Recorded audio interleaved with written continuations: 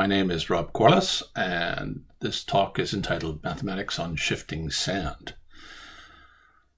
Before I begin, I want to tell you a little bit about Maple Transactions. Maple Transactions is a new open access journal with no article page charges. So the purpose of the journal is dissemination of excellent expositions on topics of interest to the Maple community. The focus is on computer-assisted research in mathematics, applications in education. As Judy Ann put it, it's CARMA in a journal. Use of Maple is not a prerequisite. An exposition might be in the form of a standard PDF. We have a LaTeX template on overleaf, or it might be a video, or it might be a live document. Now, the kinds of live documents that we've published so far include Maple worksheets. What I'm going to show you today, another kind of live document.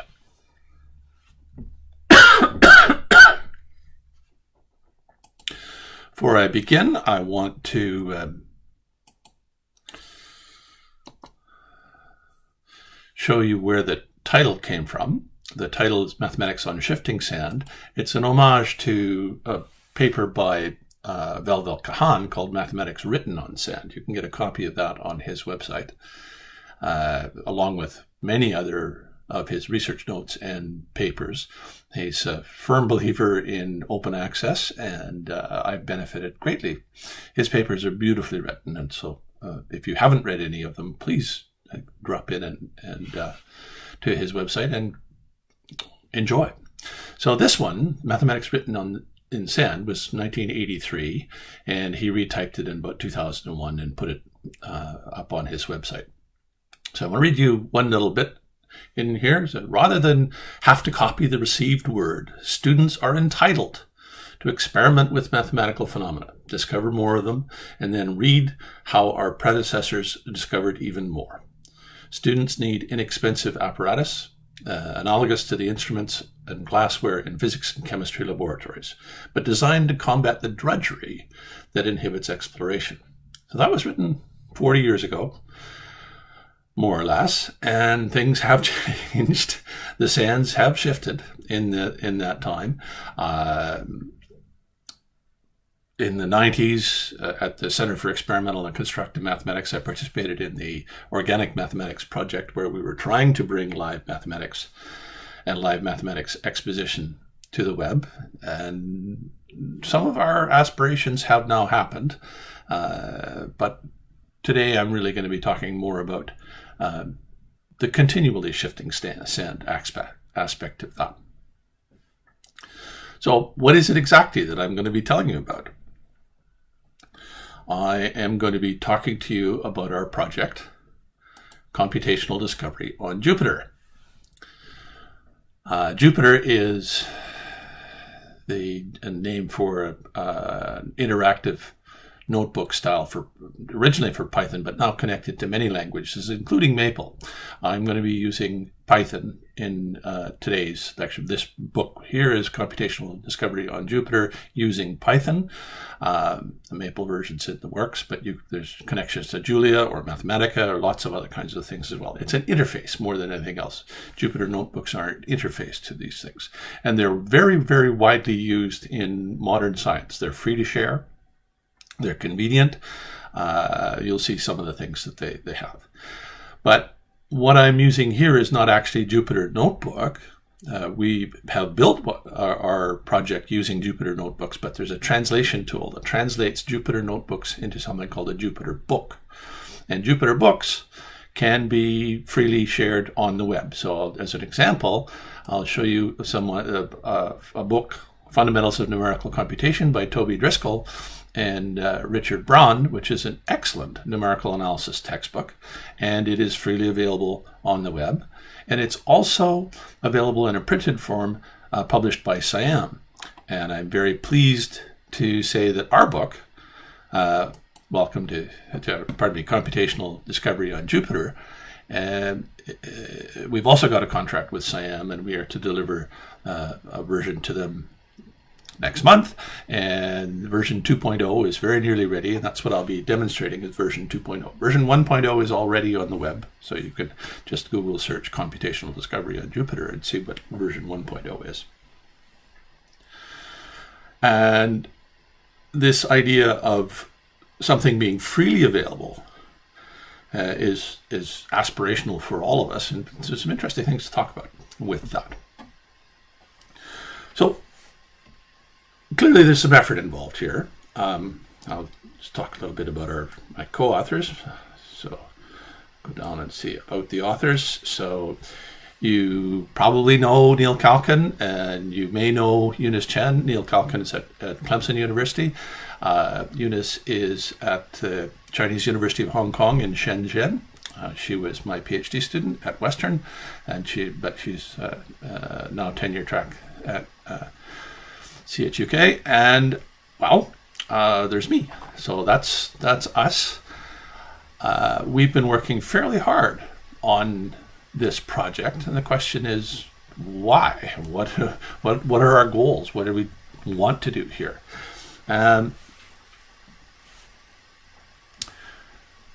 Eunice and I taught a course at Western related to this material, and it was a course that was mixing first-year students and senior students, including graduate students, in the same course on experimental mathematics. And Neil has a more senior level course at Clemson, again an experimental mathematics course, but they share a common outlook. One common outlook is that we want to encourage the students to ask their own questions and encourage understanding computational discovery, experimental mathematics, as a part of a discipline. This was, of course, a very old discipline. The masters all used it. Newton used experimental mathematics. There's a lovely letter of his to Leibniz where he talks about powers of 11. Stephen Strogatz has got a recent article in Quantum magazine about that letter. It's well worth reading that. So yes, we want to teach experimental mathematics because it's largely missing from our curriculum nowadays. We think it deserves a larger place than it has, but we also want to respond to some student expressed wishes and student needs. One of them is students have asked for more programming. Mathematicians, some mathematicians think programming is beneath them. Some mathematicians think it's irrelevant to what they want. But by and large, the public expects mathematicians to be able to program. And the recent rise of machine learning and big data, all these kinds of things, show that there are actual employment opportunities, and the students respond to that. They want more programming, more experience programming.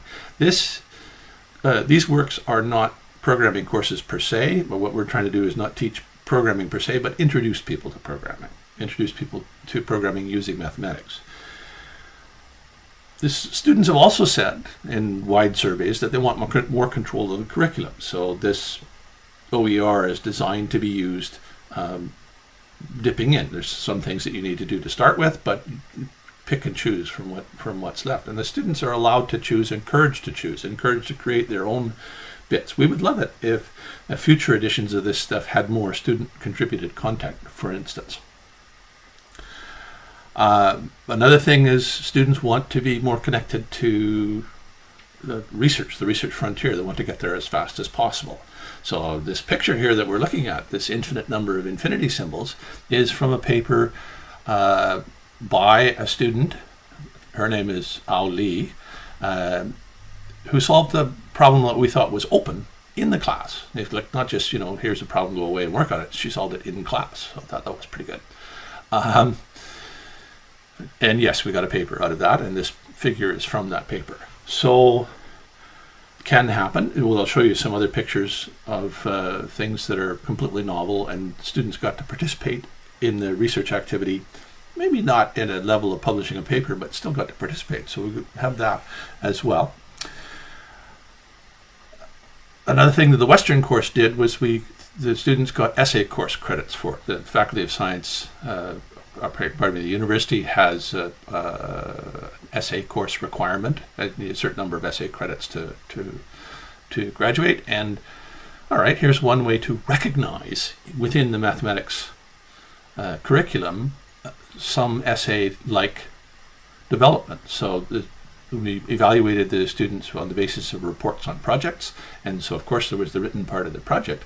But more than that, I think writing computer programs itself fills some of the same mental space as writing an essay does. You write a good essay, it should be logical, it should be clear, it should be well organized, and if you write a program, well, you have to do that too. So there are some of the same skills that are being exercised. Some of the same skills are being exercised in proof as well. So it's interesting how those things come together. The most important thing, though, is one of the things is missing from mathematics standard curriculum is fun. If we can make the material more fun and more engaging and the learning more active, then we can actually reach more people, and we can actually reach some of the people that we traditionally turn off to mathematics. People say, oh, I hate that course, and they never come back again. And then later in life they may, well enjoy doing Sudoku or other mathematically flavored puzzles and not realize that there was some of that kind of joy, pure joy, that you could find in mathematics. So those were our goals. All right, enough talking about that. Let's show you some of it. Let's show you a Jupyter Notebook. I'm going to choose out a couple of the units in here. We have several chapters to choose from. I'm going to talk about the Fibonacci number chapter, which is not in version 1.0. So if you find the 1.0 version on the web, this computing with Fibonacci numbers is not there. And if I have time, I'll talk about the Bohemian matrix unit. But there's lots of things that I could choose to talk about in here. So let's have a look at computing with Fibonacci numbers. So if we go to computing with Fibonacci numbers, this is our first unit. The main purpose, we want to begin to teach computational discovery as quickly as possible and simultaneously induce the active reader to start the program in Python. So if you look at this, you'll see that we've got table of contents for the whole book on the left. And if you look over here, we have table of contents for this particular unit on the right. So we can go and look at various, this is how Jupyter book looks like. And we can go and look at, some of the formulas you see, ordinary mathematics kind of notation, but this is HTML, so the math is being displayed with MathJax, and it works in almost all the browsers now. So this is Chrome that I'm displaying it on, but it works in Microsoft Edge, and Eunice uses Mac, Safari, it works just fine.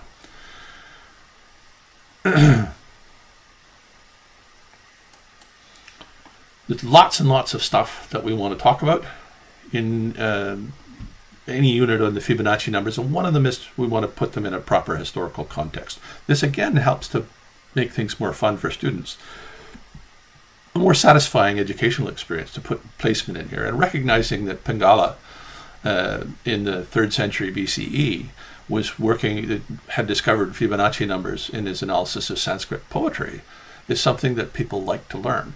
And although we're not ever going to be able to change the universal nomenclature of Fibonacci numbers, there's just too many papers, books, and journals that call them that, at least we can acknowledge the greater historical depth in which these are found. So we have a little unit on that. So this is Jupyter book that I'm showing you. Let's look at the notebooks themselves. Let's look at, this is the Jupyter notebook that we write, and this is the thing that can be connected to Python. This one's connected to Python. So this Jupyter notebook contains math, it contains code, it's a read eval, print loop, a standard thing, but embedded in a nice way so that you can put text in it, where you can put data, you can include the programs themselves. We have a fairly gentle and scaffolded introduction. The math is written in Markdown, which is a subset of, or a cut down version of LaTeX. So mathematicians typically can learn Markdown immediately. So that's what that looks like. That's how we write these kinds of things. I do want to show you one set of graphs from here. Here's something that we do more at a senior level, more at a graduate level, is continuous Fibonacci numbers, although that's There's a wonderful video by Stand Up Maths, which we link to, that talks about this. Continuous interpolating the Fibonacci numbers is something that has got a lot of attention from a lot of people because it's just an interesting kind of topic. Here's a way to do it with purely real answers. So once you look at this, you realize, wait, there's a question we can ask. We can ask, when is a Fibonacci number equal to 0?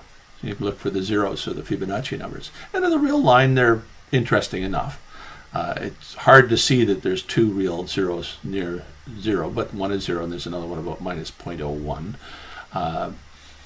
And then thereafter, there are zeros that approach the negative half integers, which is kind of interesting. That's obvious from the graph, but maybe complex zeros. So if we want to look at complex zeros, what we want to do is draw a phase portrait. And this is a piece of technology which is new. It might be new to you. It was new to me only a few years ago. But it's a lovely book by Elias Wiegert called Visualizing Visual Complex Analysis.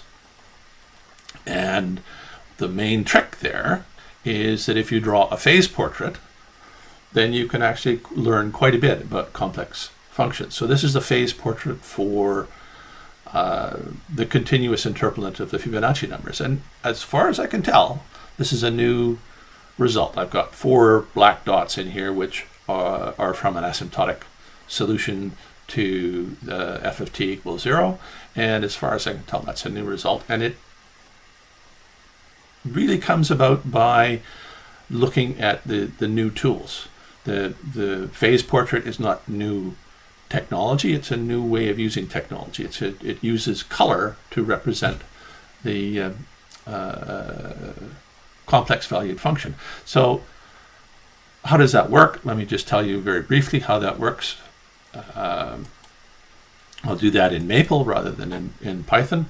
There's the phase portrait for the continuous interpolant of the Fibonacci numbers. How it works is we use a phase color. This is the phase portrait of the simple function z, f of z equals z. So that has a 0 at 0. And what you see with the color of the phase of z, oh, well, that's just theta. We've got a different color assigned to different values of theta, where z equals re to the I theta. So everything with that angle theta has the same color. And you see that we get a progression: light blue, blue, fuchsia, red, yellow, green, going in a counterclockwise way around the 0. That property is kept when you do a mapping and you do the plotting of the phase. You get exactly that progression of colors around any 0. And so there's blue, dark blue, fuchsia, red, yellow, green. So there is a 0 right there. There is another 0 right there. If the colors were going clockwise instead of counterclockwise, then we would have found a pole, not a 0. That's because it's e to the minus theta, right? So that's easy to explain to people who know their complex variable theory. But what's shocking about it is that it's so visible. You can actually see zeros and poles and branch cuts and all these kinds of things. It's perfectly possible to visualize complex functions,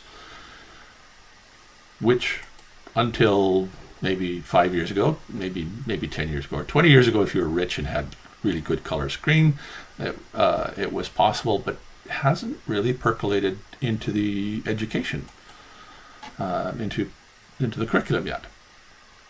But it's inexpensive, fast to do, away we go. So there's something that we can have actually in a first year curriculum, and the students like them because they're fun pictures and they can go and make their own discoveries that way. All right, I want to talk a little bit about Bohemian matrices as well. Oh yes, by the way, this is our solutions to the problems, and if you want to go back to the activity, we go back to the main unit. We have a link back to that unit. And this was in the graduate activities because, as I said, we mixed graduate students with first year students. We had a little enrichment material for them, but I think that one is actually accessible to other people. All right, let's talk about Bohemian matrices a little bit. So I've clicked on Bohemian matrix, the Bohemian matrix unit, and I want to point people to The gallery, bohemianmatrices.com, has a gallery of what I think are beautiful images. What the relevance for this talk is that many of these pictures were produced by the students. In particular, this one here was done by Jonathan Brino-Tarasov, who was a first-year student in, was he a first-year student? No, maybe he was a senior student. He was a senior student in the first iteration of the course. And it's a lovely picture. Well, what is it? What is this picture, and how does it arise? This is a plot in the complex plane of the eigenvalues of a sample of 5 million 15 by 15 circulant matrices. And the population of these matrices is -1, 0, 1. That is, every entry of every one of those 5 million matrices was either -1, 0, or 1, and the matrices had the circulant structure. All right, we just look at this plot and you see that the eigenvalues have a pattern. They're fairly smoothly distributed, but the pattern is completely visible. That pattern is, so far as I know, unexplained. So here's a picture drawn by an undergraduate student, which is presents you with an interesting puzzle right away. Okay, let's go back to the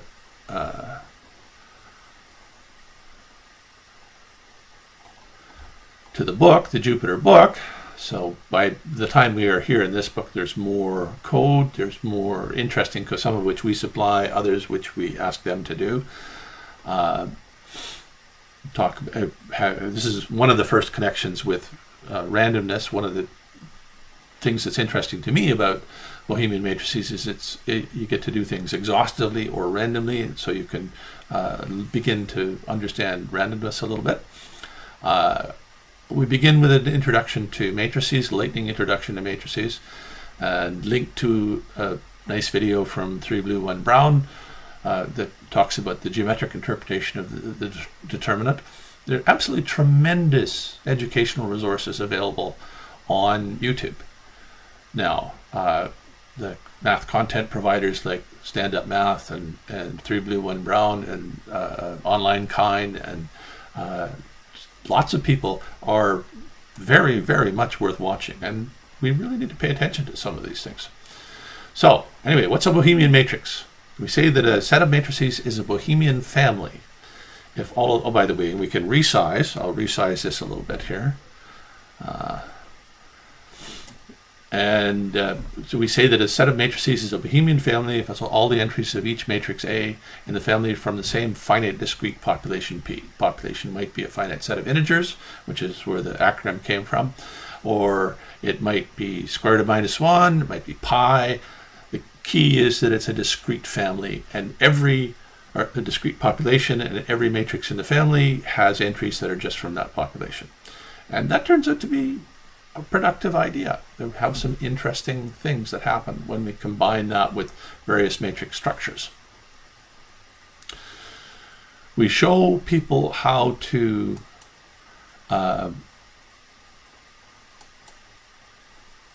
make these plots. These plots are density plots of the eigenvalues. So you pick a number of pixels, and then you compute a whole bunch of eigenvalues, and then you count how many eigenvalues occur in each pixel, and then you colorize the pixel with a hot color if there's a lot of eigenvalues in it, and a cool color if there's not many eigenvalues, or you leave it black if there's no eigenvalues in it. And you get these pictures which show the structure of the eigenvalues of the family and provoke interesting questions. We don't know that we've got the optimal coloring scheme. We use a perceptually uniform coloring scheme called Viridis or Cividis. Those two coloring schemes were invented by some researchers at Python. They have a very nice discussion of how that all works. You can invent your own colors. Students might like to do that, but there's a lot of freedom in here. Why do it? If you just plot the eigenvalues, you lose a lot of detail. Here's a plot of a bunch of eigenvalues, and because every point is plotted with finite size, they overlap and you just lose the information. Whereas if you plot that same image with the density plot, you can see the hot areas where there are more eigenvalues, and you can see the holes where there are none quite clearly. And some interesting questions that come up. Why is the shape a lozenge? Why have we got something cut off over here? I don't know why the answer to that one. I might be able to explain that if I was careful, but I haven't looked at these. There are combinatorial questions that arise. There are linear algebra questions that might arise. There's just 1,000 different kinds of questions that come up. And one of the things that we want the students to do is come up with their own questions, as I said. So we actually have in every unit, we have an activity where they have to think up lots of questions. And if they want, they can answer one of them, but the important part of the activity is come up with their own questions. All right, I am running out of time, so I am going to go to my acknowledgements and just say that we're thankful to Western University for a 2018 Fellowship in Teaching Innovation that funded the early development of this, and there's lots and lots of people who helped a lot. Toby Driscoll told us about Jupyter Book, David Aralaya told us about Jupyter Notebooks, and all my past students and my collaborators, and of course John Borwein and Peter Borwein helped enormously and influenced me and influenced Neil enormously while they were here, and we were very grateful that they were. And with that, I end my talk. Thank you for listening.